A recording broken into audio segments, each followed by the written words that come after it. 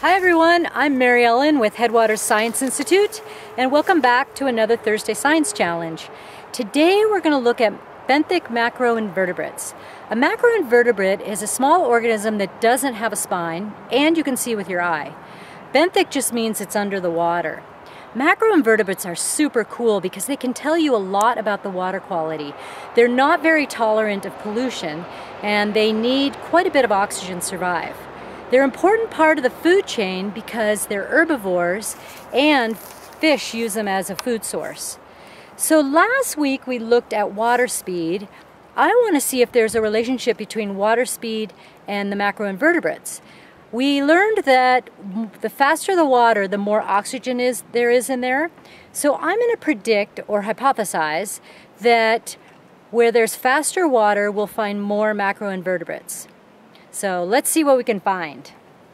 I'm back at the creek I was last week, and I want to see if there's more macroinvertebrates in the fast-moving water than in slow-moving water. I need to find a slow, big pool to compare to right here. So right now I'm going to retest my speed, and then I'm going to look for some bugs.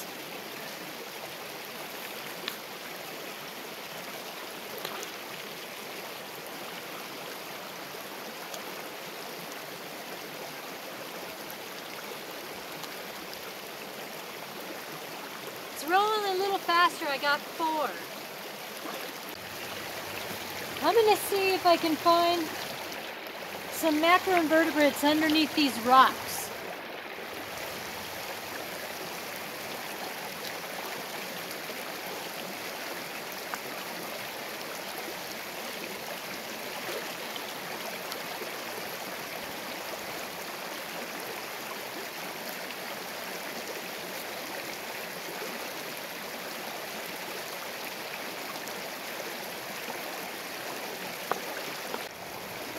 Here's a cool one I found. It's actually a caddisfly shell that it's building around itself. There's one right there, and there's one right there. Here's a great rock I found.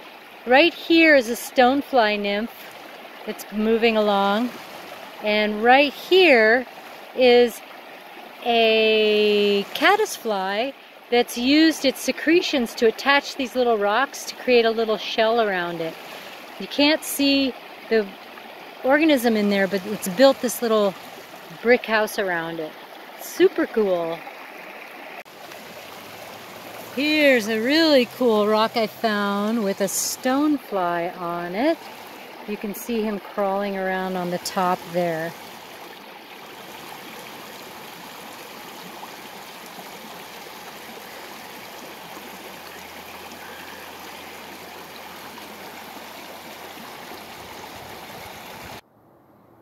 If you can get a hold of a bug identifying book, it really helps being able to figure out what the little macroinvertebrates are.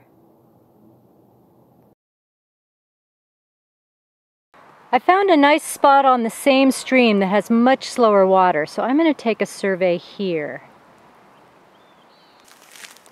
I first need to get the water speed.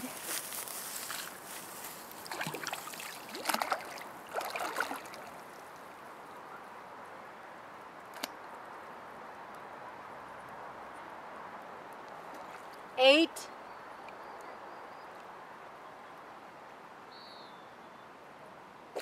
And 7. I'm going to call it 7. Let's see if we can find some benthic macroinvertebrates. The water is really clear, so it's easy to find where the rocks are.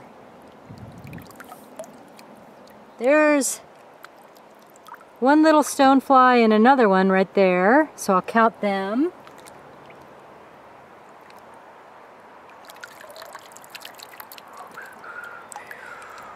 Nothing moving on this one. So I'm going to survey for the same amount of time each place.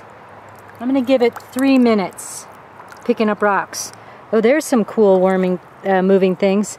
There's a little stonefly right there and some sort of millipede invertebrate. I'm going to take a picture of it and look it up.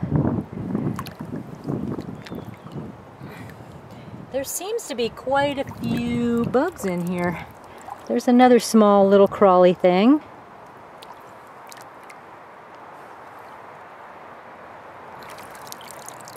I'm putting it back down where I got them to make sure they stay alive. This one has a small little moving worm.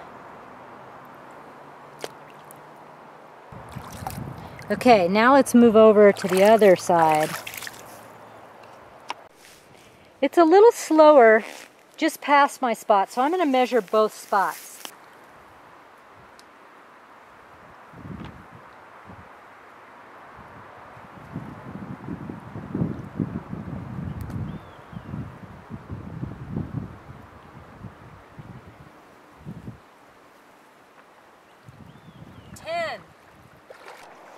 I moved over to where the water was 10 seconds per meter.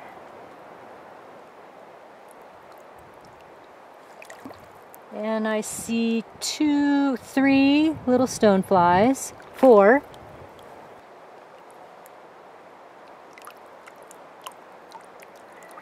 Nothing there.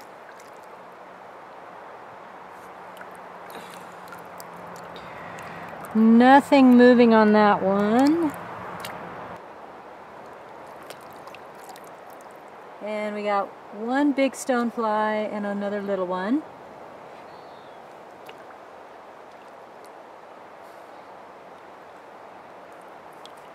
And another little guy.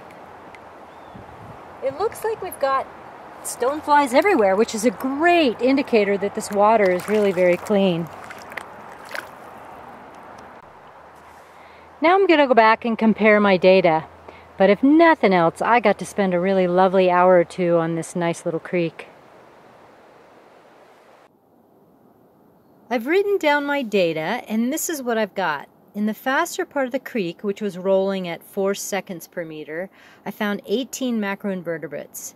In the slower part of the creek, which was rolling at 10 seconds per meter, I found 9. So my data so far supports my hypothesis that there are more macroinvertebrates in the faster part of the creek. But I wonder, are there any other factors going on?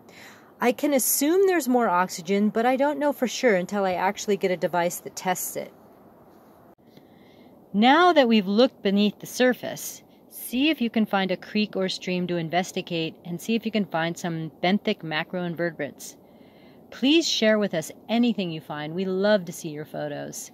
See you next week.